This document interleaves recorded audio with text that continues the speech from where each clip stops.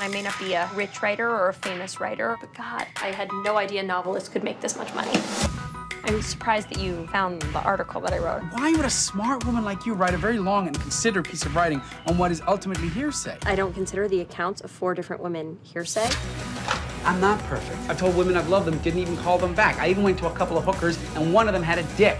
None of that's illegal. I mean, except the prostitutes. That's technically a felony.